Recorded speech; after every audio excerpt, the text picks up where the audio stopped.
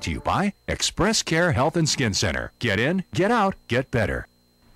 Afternoon and welcome back to Healthy Living. The doctor's in the house. Please welcome Dr. Jitka Lom from Express Care, located in the Agana Shopping Center. She's here to answer your questions as well as talk to us about how to live a healthy life. This week we are talking about environmental allergies. Thanks, doctor, for being with us. And if you could just explain to our viewers exactly what is environmental allergies. Okay, well, thank you for having me again. Environmental allergies are your body's immune system's response to your environment. So your immune system sees the world as friend or foe. Most things are friends. You don't react against them. Foes would be things like germs, bacteria, or viruses. And sometimes the immune system mistakenly identifies something as an enemy when it's not. A harmless substance such as tree pollen, dust, mold, again, dust mites, those things will trigger off an allergic response in the body. What happens is the antibodies go in, attack the enemy, that would be the pollen, release a bunch of chemicals that are incredibly irritating to the skin or to the mucous membranes.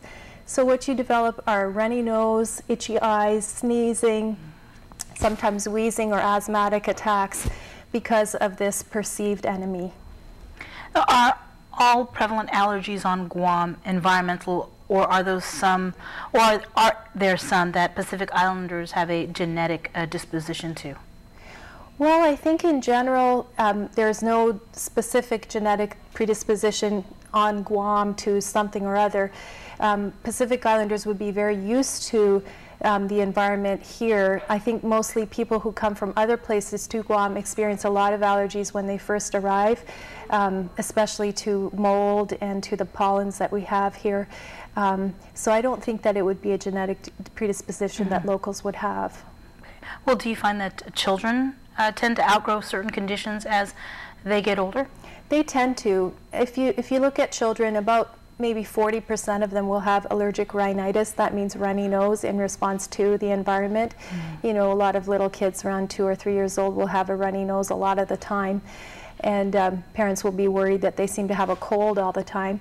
They don't. They're just responding to the environment. And as their immune system matures and starts to understand that these are not enemies, this is just dust, this is just animal hair, nothing that's going to harm the child permanently, then the immune system will gradually tone down its response. So many children will outgrow as they get to older ages, like, you know, 8, 9, 10, they'll stop having that runny nose. Do you recommend, though, any sort of medication for, I guess, these environmental allergies?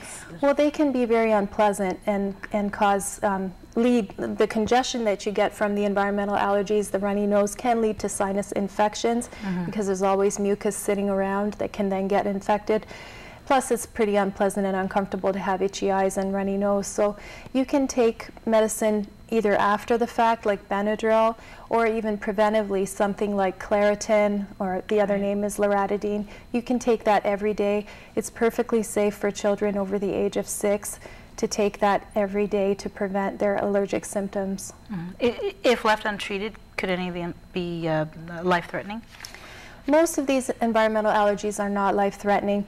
The ones that we know about, of course, are peanut allergy or bee sting allergies. Those are very severe allergic responses that can be life-threatening. Environmental allergies would only become a problem if they triggered off a bad asthma attack. So a child that would have you know, exposure to a cat and then would start wheezing and would end up at the hospital with a serious and life-threatening asthmatic attack. Okay, well, we are going to take a quick break, but stay tuned. Our Healthy Living edition of KUAM News Extra with Dr. Jitka Lom continues after this.